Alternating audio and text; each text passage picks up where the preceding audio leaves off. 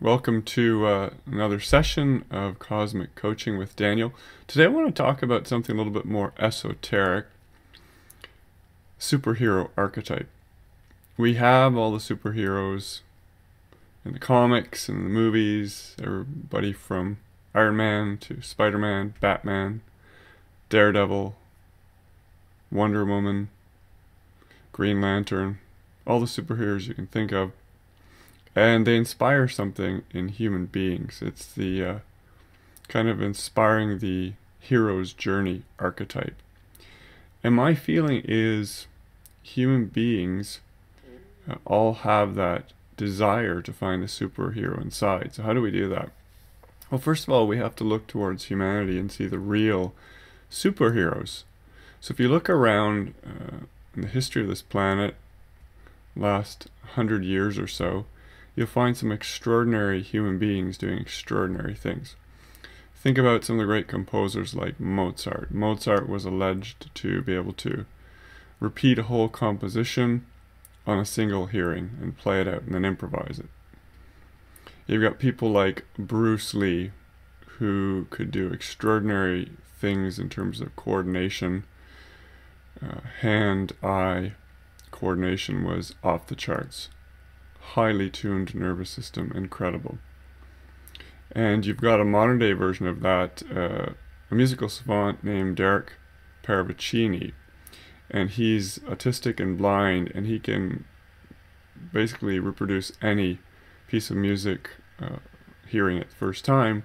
But what he can do is more interesting than that. If you ask him to play a piece of music like a jazz standard, he can play it in the style of anybody you ask him to. You say, play that piece in the style of Bach or some jazz artist or ragtime. He can, for instance, play third movement of Moonlight Sonata in various styles of different musical genres. And it's hard to explain how he can do that, how this is even possible. And you see just a whole spectrum of people with savant-like abilities. Numerical savants, calendar savants, sculpting savants, and musical savants, and the list goes on.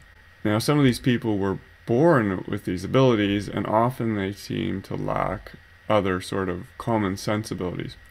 But you've got someone like Jason Paget, who, perfectly normal individual, wasn't particularly good in mathematics or academics, gets beaten up, gets several hits to the head in this late night beating. He ends up with a severe concussion, damage to his kidneys, and post-traumatic stress disorder. What's interesting about his case is he acquired savant-like abilities afterwards. He's like a mathematical or geometry savant. He started to see things externally in objects that didn't exist before. So for him, reality is moving. He can see the frames. You think of our eyes taking pictures and smoothing them out. He can actually see the frames moving. And more than that, he can see geometry and everything, and he draws it. So if you check him out, he draws these fascinating geometrical realities that look like a computer drew them. How is he able to do that? He didn't have the abilities before the beating, the concussion, yet suddenly he's got these abilities which presumably were dormant in him. And if they were dormant in him, they're dormant in everybody. So you look at abilities like these music savants, whether it was acquired or they had it from birth. Typically, people are born with such savant-like abilities. Some of them are artistic, but they lack something. They lack some basic common sense and logic abilities to socialize. In this case of Jason, we see a perfectly normal individual who suddenly acquires off-the-charts mathematical geometric abilities and sees reality completely different. That means the ability is there dormant within the human brain. And that brings us to an interesting idea, and that's the existence proof. Basically, if there's a single human being who can do a thing, who can do a skill, or has a gift, it's possible for all human beings in principle to acquire. Just like you see incredible chess grandmasters and international grandmasters, most people can't play chess at that level, yet a few individuals, a subset of individuals, can play at the various highest levels. A subset of individuals on this planet have composed the most loftiest music and can improvise and do extraordinary things. So we have to ask ourselves, if this is possible for a few individuals, why isn't it possible for most of us?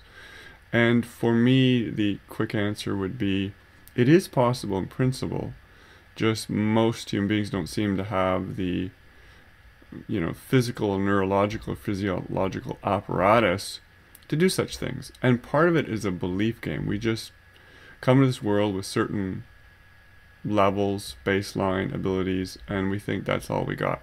But if we look around at these people, these artists, these inventors, these savants, these musicians, these martial artists, these super mathematicians, if we look around at them, we can say, well, they've got that ability. It must be possible. A human brain can do that because it's been demonstrated. If a single human being can do it, although it may be improbable, it's possible.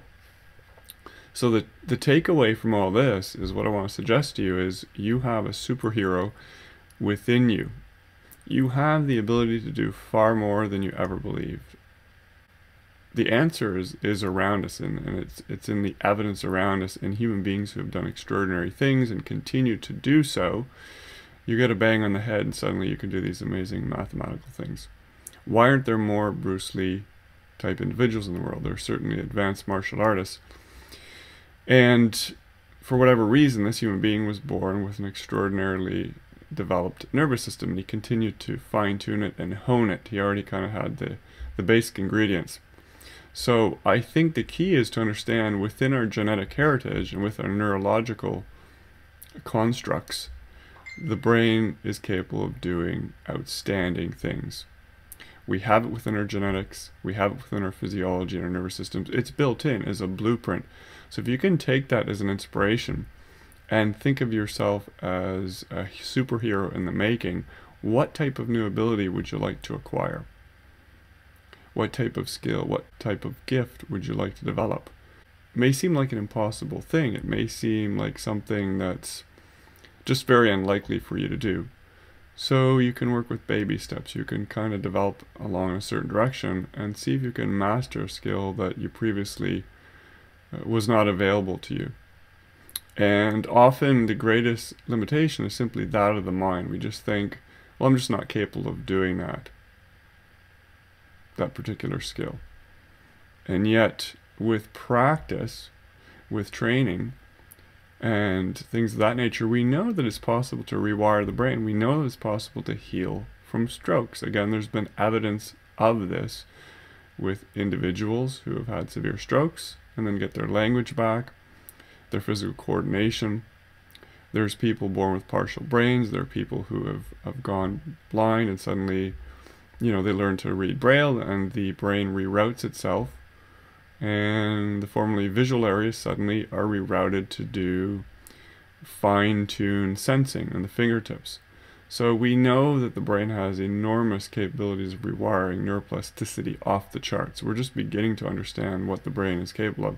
So if we can open up our mindset, we can open up to the idea that there's this universe of possibilities, of gifts, talents, and skill sets that we have yet to tap into, and we can just kind of open that doorway into a matrix of possibility. I believe that within most human beings lies a variety of kind of superhero capabilities that have been shut down and suppressed in us because we simply didn't have the belief mechanisms and the mental programming to allow these things to unfold. So this has been a very kind of esoteric session. I just wanted to inspire you and cultivate the sort of the belief habits to just be able to open up the possibility of what it is that you want to explore. What is it that you want to do? Whether it's manifesting some new reality in your life, creating something, a new invention, a new product, developing a new skill set, a new hobby, learning new things that you didn't think were possible. Whatever that is, open up to the universal qualities within you, because you have a brain a central nervous system, an autonomic nervous system, a brain in your gut, a brain in your heart. You have within you the DNA that's capable of changing and being overwritten. We know this from epigenetics. So with that said, I'm going to suggest to you, the sky's the limit. If you can open your mind to possibilities, take these superhero human beings, these archetypal geniuses that have already done all these things and continue to do so, they're on the planet right now, and say to yourself, what new thing or skill or gift or ability, spectrum of knowledge might I like to acquire? Just open yourself up to that possibility and sort of tap into some kind of new superhero abilities within you. See if you can replicate something that you aspire to, that you admire in other human beings or someone who has lived or someone who's on the planet right now. So for me, it's pretty clear if Jason Paget can do what he can do because he got a couple bangs in the head, these are dormant capabilities that we all have. So why is it we can't yet do that? That's the mystery. That's the question. Maybe these things need to be developed slowly, or maybe they've been suppressed for various reasons. Maybe we've been held back. The spectrum of mental outlooks, the belief systems that we have as human beings have been severely curtailed and limited. So we just kind of believe that certain things are possible and we don't go outside that. So I'd say the key is openness, believing in what's possible, and taking this idea of the existence proof that, well, people have already done it. The human nervous system can do these things. Why don't I? Why can't I? What's going to stop me from trying? Worst thing that can happen is, well, it doesn't work out. But isn't it worth the try? What dream or aspiration have you avoided because you just thought it was too far to reach, too much work, that you considered impossible, or that you considered you didn't have enough talents for? What is that? Just think about that. Think about the genius that is our human brain and genetics, and the brains in the heart and the gut. It's extraordinary three-part nervous system and then some.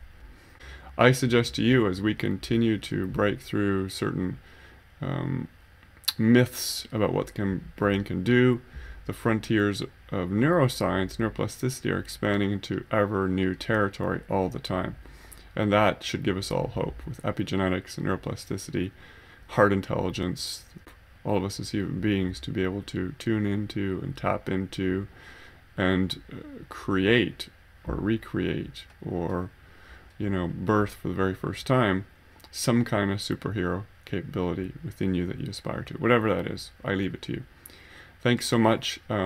If you'd like some kind of inspirational coaching, I do empathic, heart-centered counseling, life coaching from a holistic basis, and also brain health consultations.